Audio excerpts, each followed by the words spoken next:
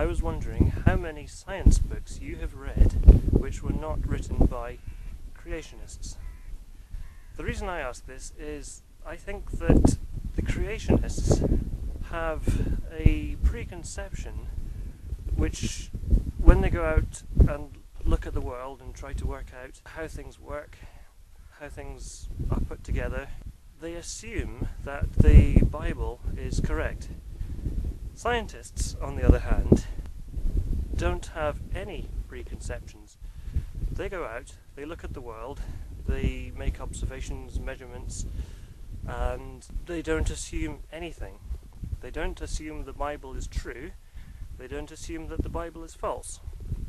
They go out with an open mind and look at nature and try to work out how everything fits together, how everything works from there. Now, I was wondering if you were familiar with dendrochronology.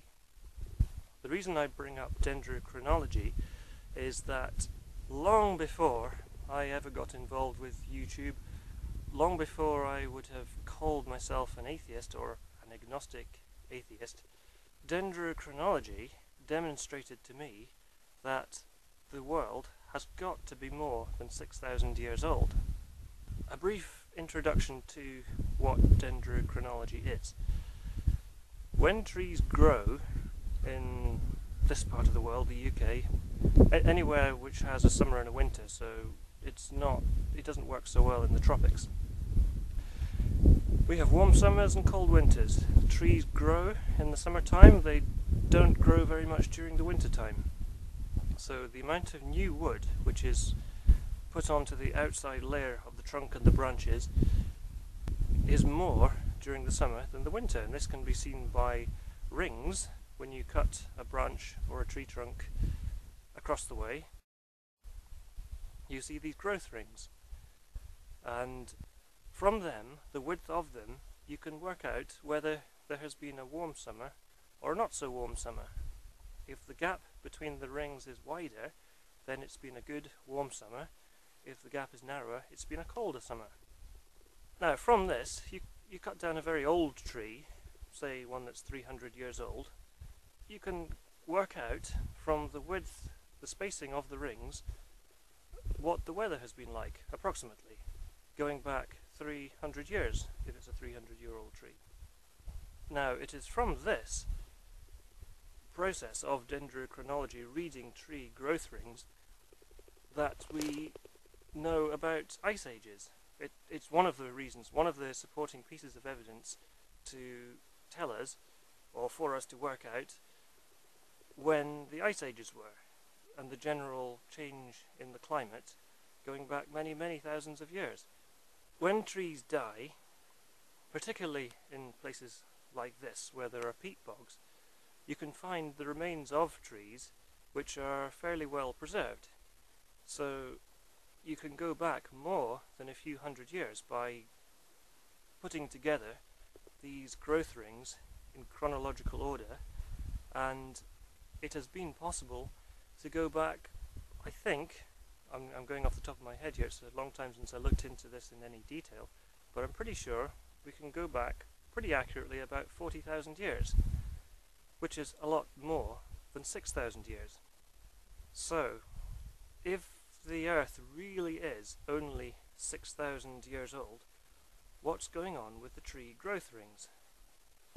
I'm not trying to destroy Christianity or to make fun of people who believe certain things, but just trying to get to grips with what we are, who we are, and yes, I know the Bible has quite a detailed description of who we are and what we are and how we got here, but it seems pretty obvious that there are some mistakes in there. If not mistakes, then mistakes in the interpretation. Why do Christians not agree amongst themselves on the interpretation of the Bible? Some people, like yourself, Nephie, genuinely seem to believe that the Earth is only 6,000 years old. I'm not trying to discredit all of your beliefs, but on this one point, I think you're wrong. I think you're very wrong. So, I would be interested to hear what you have to say about dendrochronology. The whole area of scientific inquiry is an attempt by humans to understand the world we live in. We look at everything without any preconceived ideas about what the truth is. We look at the evidence, take measurements, make calculations, and we deduce how things got to be the way they are. It's a bit like detective work. We look for clues, and from the clues we build an understanding of how the world really is. And it's an ongoing process, one which we may never get to the bottom of.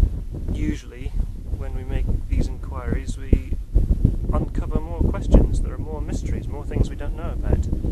But it's like pieces of a very large jigsaw puzzle. We keep finding more pieces. We refine what we already know. If we find new evidence which discredits an old theory, then the old theory gets chucked out. Move on.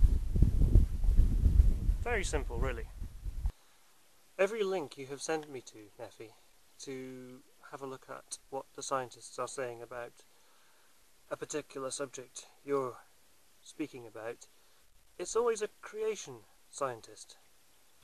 Which is fine, you know, I'm interested in what they have to say, but in the interest of balance, I have to look at what other scientists are saying about the same subject.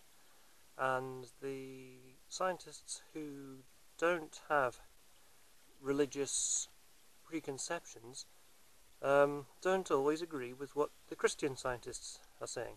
That sounds pretty obvious, but it's very important for anyone researching any subject to be aware of this. So keep an open mind.